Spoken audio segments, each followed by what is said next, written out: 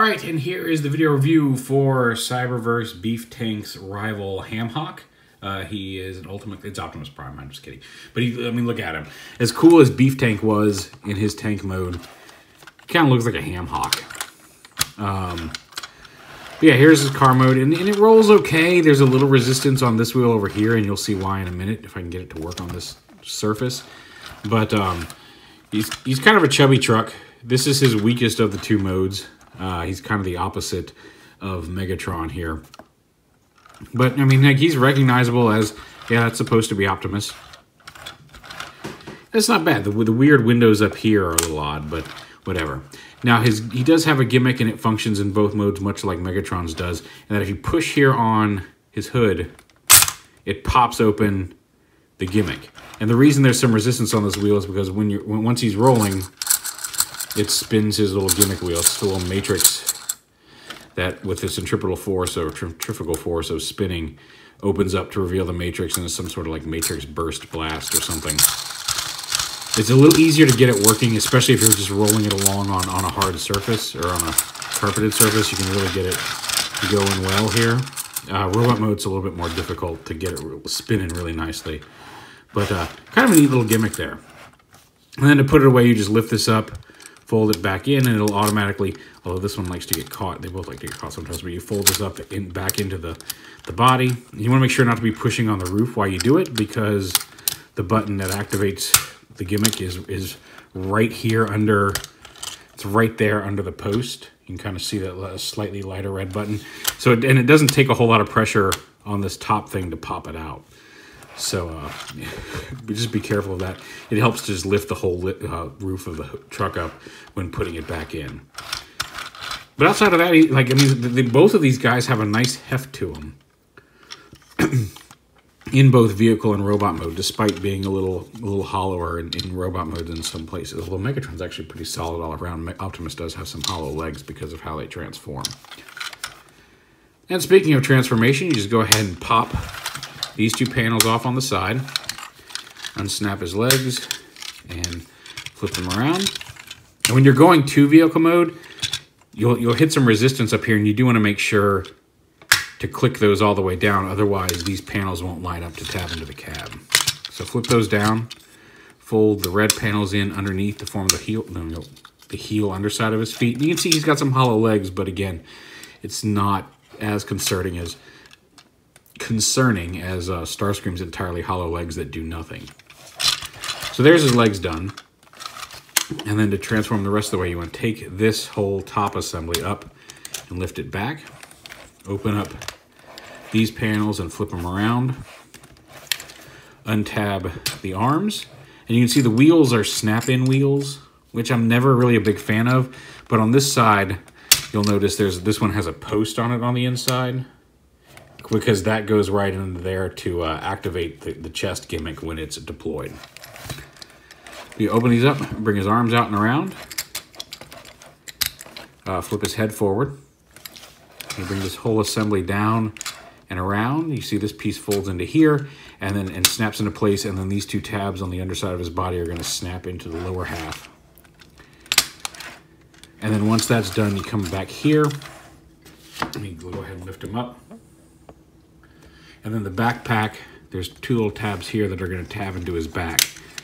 Now this piece is a little floppy, and I can see there's a spring that I don't know how well you can see the little holes here on this piece, but there's a spring that goes into here and also sits right back up here. And it has just enough spring to kind of pop. I mean, if you hold it up like this, it's not strong enough to hold it in place. And I'm sure that's because if they made it too much stronger, this would interrupt the deployment of the gimmick in vehicle mode. But it does have just enough spring to push it back into place on his back. So it won't stay there if you shake him around, but it will tend to pop back in place with that spring. It's a very weak spring, but it does its job for the most part. Like I said, holding up like this, it's going to hang back, but as soon as you stand him up, it pops back into place. And here he is in robot mode. And he, articulation-wise, already much better than Megatron. He does still have like the front of the truck on his fist, which is a little, I wish they could have found a way to maybe flip those back around. But for the most part, he has a neck swivel. He's got rotating shoulders, outward shoulders. He has elbows, ratcheting elbows. No waist swivel, sadly, due to the transformation, but ratcheting hips, both front to back and side to side. Thigh swivel, and he does have knees. So he's actually pretty posable. And again, stylistically, a really nice representation of Optimus. And again, looks really good with Megatron. So yeah, of the 3 or the 4 Cyberverse figures I have, I think either one of the Ultimates are cool if you like the design. Like I said, I really wanted Megatron for his tank mode, and I couldn't get Megatron without at least having an Optimus for him to square off. And I have to admit, Optimus probably the better of the two. Both size-wise, he's a little bit more posable in robot mode, and he looks really cool as Optimus. Like, let's see, both of these are right on the line of they're worth about what they're charging for them, I feel. I wouldn't pay any more for them, and I can understand if they wanted to, like, I'd really wish they were a little bit less. I get it, but I think they're right there, kind of towing that line on the value for the $30 you're paying for them, both in size and heft and playability and fun. So he also has these. You can see these little separate pieces up here are detached from the main torso, because even here in robot mode, you push on one of this little vent. Can you do it from this side? Okay, you can do it from this side, but the button's actually over here, so it's better to do it from this side. But pushing on that vent, auto flips out the gimmick. Here's his chest open. There's some Energon tech detailing inside there. And in order to get it to work now, you have to take this wheel here and spin it counterclockwise. And it works. You can see it's spinning. But it because you can see there's a lot of... One, if you go backwards, it doesn't work at all. But there's a little bit of a...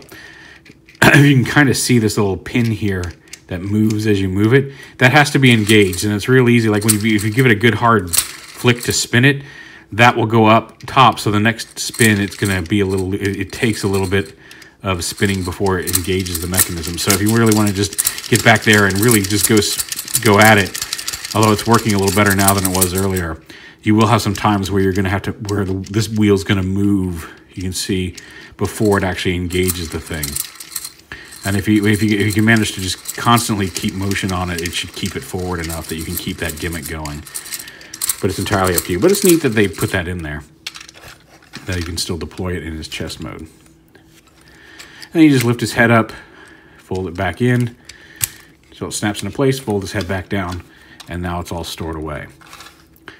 So yeah, all in all, like I said, the Ultimates have non-obtrusive gimmicks, although I feel like his truck mode could probably be a little better proportioned if they weren't fitting this gimmick into it, but it could just be the design. Maybe I'm wrong there. But unobtrusive gimmicks that are kind of fun to play with. Like I said, the spinning gimmick's a little difficult here in robot mode, but works really well in vehicle mode. Megatron's, again, works better in vehicle mode, I think, of the two, but it's fun to push that button and just have his little cannon go flanky, flanky, flanky, beef tank. So yeah, like I said, I think Megatron has a better looking alt mode, and a nice looking robot mode. Optimus Prime definitely has a much nicer looking robot mode with a kind of janky alt mode.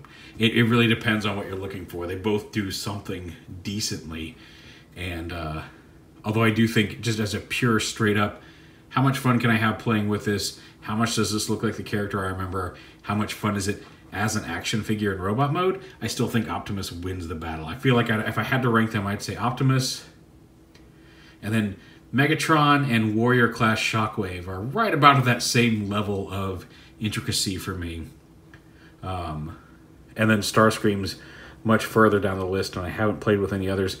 I don't intend to play with any others unless they put out, like, if they put out something more along the lines of these Ultimates figures, I might be interested in those. But outside of that, I have not seen anything that's really making me go, oh, that's something I have to have. Megatron's tank mode sold me on him.